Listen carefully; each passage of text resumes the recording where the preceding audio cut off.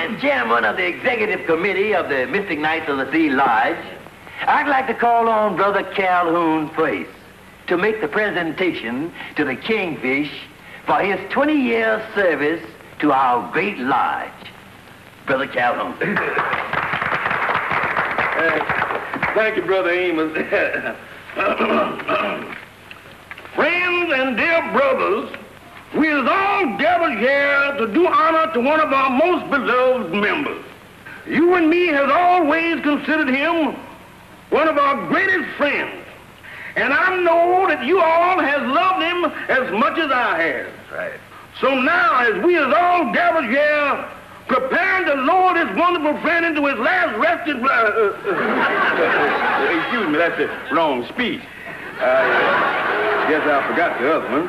Wouldn't this one be all right if you left out the berry and stuff? Yeah, it sounded good until you started to lowering me. Well, I'll tell you, boys, I'll just say what's in my heart. Brothers, the Kingfish here has been the head of this distinguished lodge for the past 20 glorious years. And during that time, we have watched him grow with the lodge like a young sapling. How well we all can recall 20 years ago when the Kingfish was nothing but a loafer. He never knew where he was going to sleep from one week to the next. But now, he is an inspiration. He is a guiding light. And I know that the feeling we have toward our honorable leader is best expressed by a quotation I'm sure you all know so well. Here it is right here. Once upon a time, there was a traveling salesman who met a farmer's... that was from the smoker last week. Yeah. You're safer with the resting place stuff, Calhoun. Now, I think I'll just omit the speech and then go on and make the presentation. My dear brother Kingfish, it is a pleasure on this auspicious occasion when my heart is filled to overflowing to present to you as a token of our esteem this brand new, genuine electric clock. And here it is. My beloved brothers of the lodge, in the words of that famous poet, Ralph Walnut Emerson, you all have earned my infernal gratitude. Oh, he's a jolly good fellow. He's a jolly good fellow. Which nobody can deny.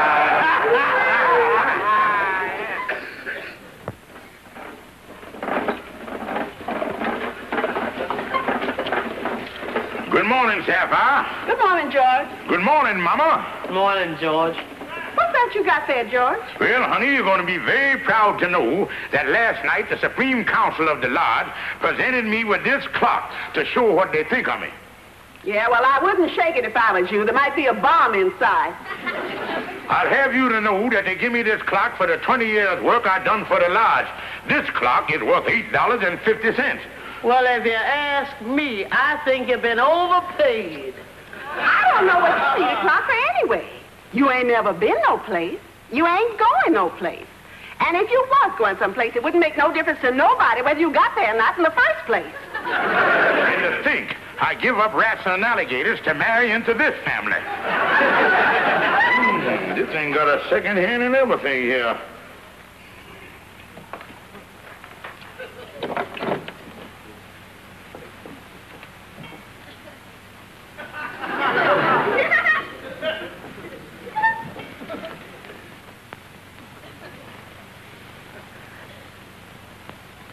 Must be something jammed up in there. They give me a bum clock and it won't work. Well, that makes two things around here that don't work.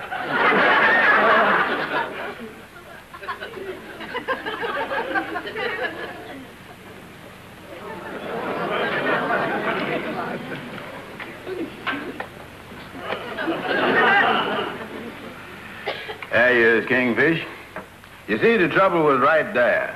They put too many wheels in the car. Andy, this is the loosest clock I ever done heard. Yeah, well, them wheels got room to move around in there now. Come on, let's try.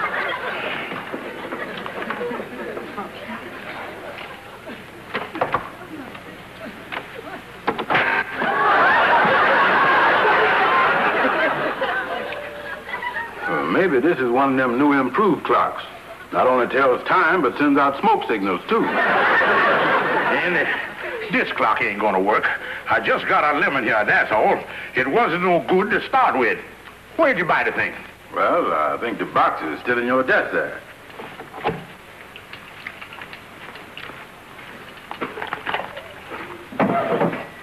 There, then. Andy, I ain't got a thing to worry about. This clock got a lifetime guarantee to it. Oh, it is, huh? Yeah, see here, if this clock got any mechanical defects, they will cheerfully give me a new one. Yeah, the bill here. Better call the man up. Now listen, mister. The storekeeper told me to call the jobber. The jobber told me to call the distributor. The distributor told me to call you. Now you telling me to call the manufacturer. Yeah. Where's that located at? Yeah, I got a pencil.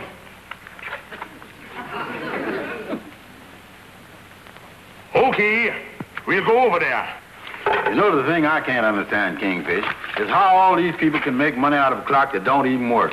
It is a mystery, Andy, but we got to go over to the manufacturing company. I'll tell you what, I'll get Lightning to drive us over there in his car. We got to go to the Compo Manufacturing Company to see the manager, Mr. Cartwright.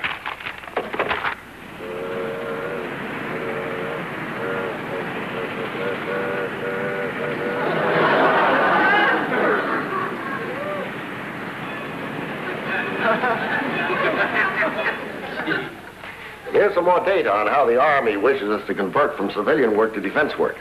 Well, it looks like we're really rolling here. Little did I know when I got a job in the clock business that I'd end up making top secret stuff for the government. You know, Mr. Cartwright, the Army's very upset about this new electronic altimeter clock you've been making. You know, the first model had a lot of bugs in it. They had to reject it. Well, now let's be fair about it. They wanted an altimeter for a guided missile. They also wanted a clock in it to determine the rate of ascent. Now, Major, you know you don't knock these things out overnight. The most important thing is, will this new model work? I'm sure this new model will satisfy him 100%. I'm having a couple of mechanics come over from our Jersey plant to give it its final check. When's all this going to happen? Well, the two men should be here shortly.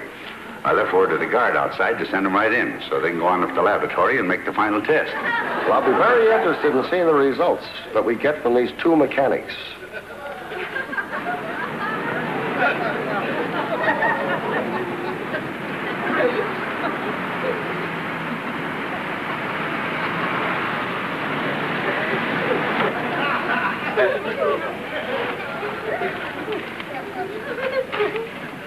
Hey, look at that, Kingfish. You got a soldier out in front here with a gun. See, they're really fighting off that lifetime guarantee, ain't they? Halt! Halt! I'll shoot. Look, Andy, there ain't but $8.50 involved here, and I don't see no reason why anybody should get shot over it. Come on, let's go. Say, what are you two trying to do here? Oh, never mind, never mind. Just forget about Mr. Cartwright and the whole thing. We'll check on the clock later. Oh, you're here to check on that clock for Mr. Cartwright. Yeah. Sorry, fellas, you can go right in. It's the first door on your right after you get into the building. Oh, thank you.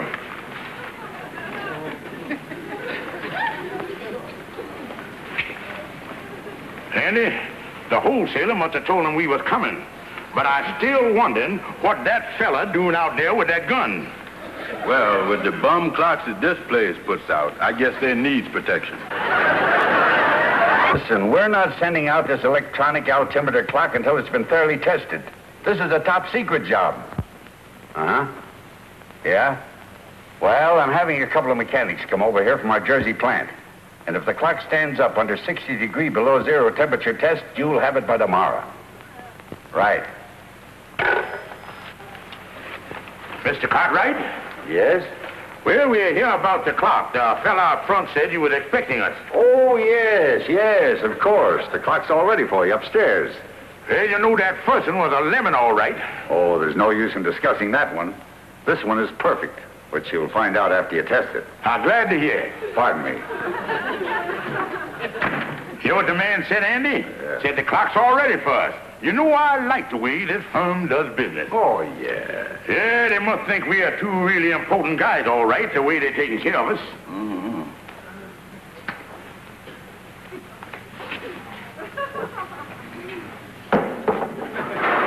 Andy, they sure got a nice plant here, ain't they? Yeah, these people know what they're doing around here, all right. Okay, you can come in here now. Take your clothes off.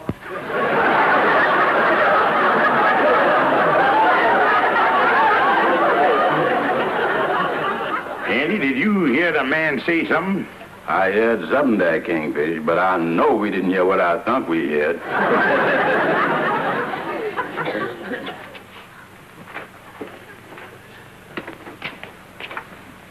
Come in here and take your clothes off.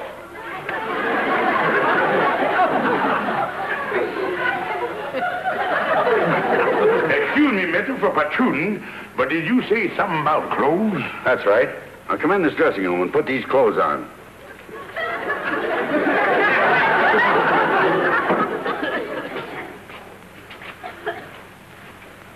Now, look, mister, we don't mind playing Buck Rogers and all that stuff, but we up here about a clock. I'm taking my orders from somebody else, and you've got to take them from me. Now put these clothes on and let's get started. But, mister, all we is here for is... I know what you're here for, but you're not going upstairs till you put these clothes on like everybody else. Do you mean that everybody else put these on here? Well, of course they do. You know, Andy, taking advantage of this lifetime guarantee ain't as easy as a lot of people think it is. All right, Mr. Cartwright, can we get the clock now? Yes, that's fine. Let's go upstairs.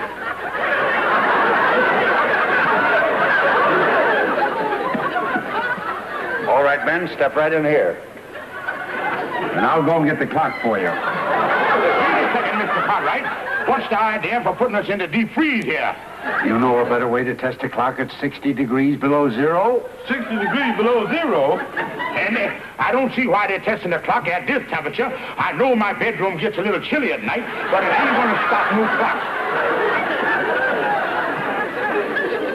Holy mackerel, Kingfish. It is 60 degrees below zero in here. And this is something. In this temperature, our blood liable to turn to sherbet. Well, I don't know why I got to go through all this. This is your clock. But now, look, Andy. Me we come this far together. Let's stick it out. Well, all I know, I was freezing. Oh, Andy, you making the thing worse than what it is. Now, Andy, instead of these freezing coils, just imagine we got a big bonfire right over here and a roller in front of us here, right here on the back of it, and then you'll feel warmer. Do you feel the heat from the fire, Andy? How can I feel it and you stand right in front of it hogging it all? Oh, well, then, come on around back of me and get over here on this side. I can't. How come? I might back into the furnace. Here's the clock. And remember, it's got to be tested for a full 30 minutes. 30 minutes? Wait a minute, Kingfish. If they're testing this clock they're giving you, how come we got to stay in here with it? Well, Andy, if you've been reading the Wall Street Journal, you would know that that's the way big business operates. Oh. Come on, we better keep moving here. Yeah. Andy, we'd have been better off if we had let that fella out front shoot us. Andy, I said... Andy. Holy mackerel, something done happened to him. Oh, me. He done turned his head too fast and it done snapped off. Andy, speak to me. What do you want, Kingfish? Andy, tell me where your head is so I can talk to it. Yeah, it is. Oh, what a fright you gave me. I thought you'd been decapitated. I'm getting out of here. Yeah, I had enough of this.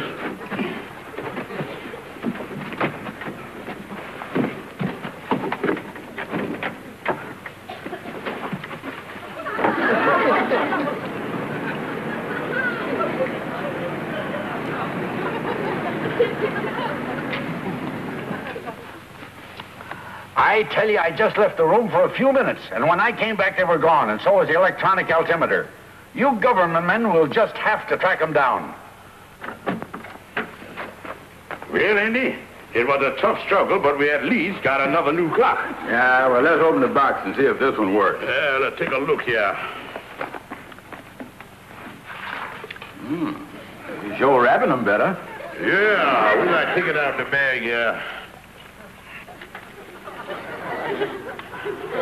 That's a funny-looking clock. Maybe they're giving us a different model. Wait a minute. This ain't a compo clock. It's made by somebody else. A fellow named Altimeter. Well, how you like that, Andy? This one broke, too. It ain't got but one hand on it. Well, maybe it's supposed to be like that.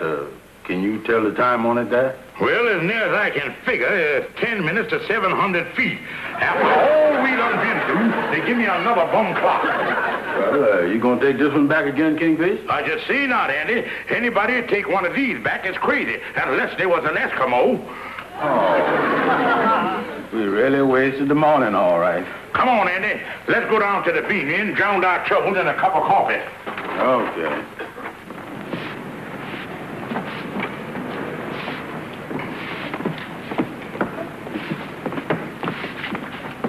What am I carrying this for? It ain't no good.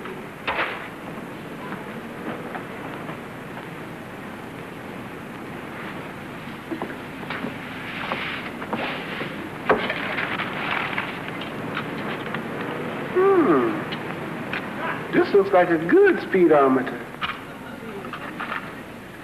And that's the best description you can give me of these two fellows, eh, Cartwright? Well, yes, I only saw them for a few minutes. Yeah, I think with the serial number on this clock they left here, we'll be able to trace them. You know, this may be the beginning of something really big. You think so? Yeah, so when we find them, they'll wish they never started interfering with Uncle Sam. Well, we can find a George Kingfish Stevens. Yes, he right inside there. Like I was saying, Andy, the next time you boys want to present me with something for my service to the lodge, just give me the cash. I'm one man who don't like no trouble. Yeah, well, the only thing is, Yes, sir? Are you George Kingfish Stevens? Yeah, I'm George Kingfish Stevens. What can I do for you? what is it, Kingfish? A couple of elks? I don't know, Andy. Excuse me a minute till I put on my glasses here. My irises have been twitching on me here lately. Let's see what we got here. Government men? Well, Kingfish, I'll drop round and see you again sometime. Wait a minute. We want to talk to you, too. We want to find out about a certain electronic altimeter clock you took from the Compo Manufacturing Company. Now, where is it? Altimeter clock? Now, look, mister, I admit that we took a clock, but I thought it was no good just like the first one. So I threw it in the ash can right out front there. Benson, have a look in the ash can. Right. You know, this comes under the heading of espionage, and if you fellas don't come clean, you're in for plenty of trouble. Now, wait a minute, mister. I didn't have nothing to do with nothing. The Kingfish here asked me to go to the clock factory with him. Is that right, Stevens? Yeah, that's right, but the thing So is... you're the brains, eh? I wonder if you could be an innocent accomplice in this thing. Yes, sir. I'd be glad to. Yeah, I'd be glad to, too. I can partner. Look, you two. It isn't there. Well, you heard the man. All right, now, tell me where it is. Now, wait a minute, mister. Well, how you there, fellows? I see you got company. Oh, Calhoun, is I glad to see you. Yeah. You got to help us, Calhoun. We're in trouble. In trouble, eh? Well, What's the charge? espionage. Espionage? Why, that's a trumped-up charge. These men ain't never started a fire in their life. Now, listen here, you. I don't know who you are, but I'm warning you not to try to interfere in this. Not interfere? Let me tell you something. You two men can't come barging in here starting no false accusation against these two honest, patriotic, innocent gentlemen. After all, this is a free country. What are they paying taxes for that they would pay if they was paying? Ain't it? I told you once before to keep out of this. You just give me one good reason why I should keep out of this. I tell you, this country ain't gonna be safe until the average citizen goes about his business. See, as I was saying... I tell you, this country ain't gonna be safe until these two crooks is behind bars. Now, wait a minute, Calhoun. Get your hands off of me. I don't talk to no traitors.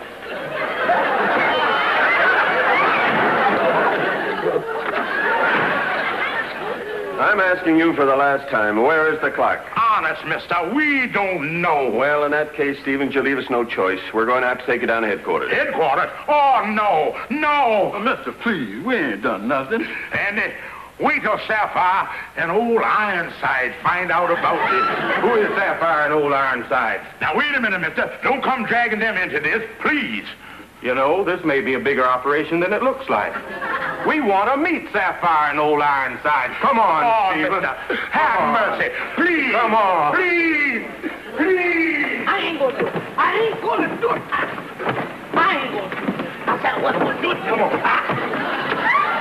Listen, the United States ain't lost a war yet, so don't mess with success. We haven't got all day. Come on. George, this is so embarrassing. Yeah, your mama acting like a full-time loser. Come on, will you? I don't know why they need guided missiles when they've got her. Will you please come on? All right, everybody in the car here. Listen, Baldy, this world is too small for both you and me. We're gonna miss you around here.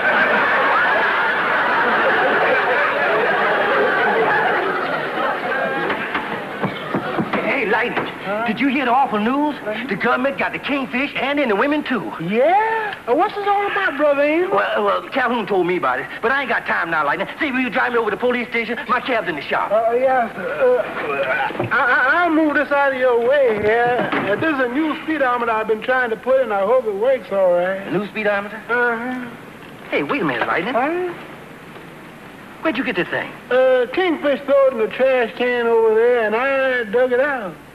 Holy smoke, this is just the thing they've been looking for. This will put the boys in the clear. It will. I don't know what they want it for. It ain't no good. According to this thing, we 14,000 feet above sea level. Oh, come on, Lightning, let's get going. Well, Mr. Jones, we've checked your story, and everything seems to tie in. Oh, yes, I was telling the truth, all right. You see, this fella Lightning thought that thing was a speedometer. Yes, well, your friends will be released immediately, and I'll see to it they get home. Oh, thank you, sir. Look, Mr. Benson, he's gonna wind up with you sooner or later, so why don't you just keep him? Oh, no, I think he'll be able to stay out of trouble this time for a while. Well, goodbye, folks. Mama, I told you 1,000 times the whole thing wasn't my fault. Yeah, but you sure is lucky that Amos see that thing in Lightning's car. Well, all I know is I was upstairs in my own room, minding my own business, and the next thing I knew, here I was mixed up in the government. Now, look, Mama, George is right. The whole thing wasn't his fault. They gave him a defective clock. Now, let's all go in and settle down and have a cup of coffee. Come on.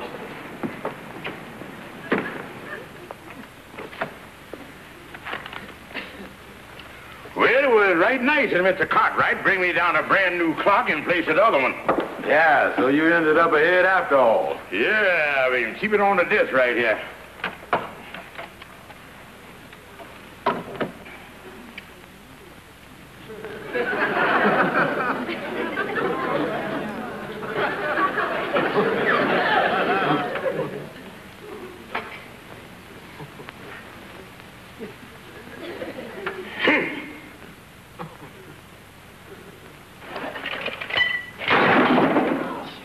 Imagine them giving me another clock that don't work. Well, maybe this will explain it, dear Mr. Stevens.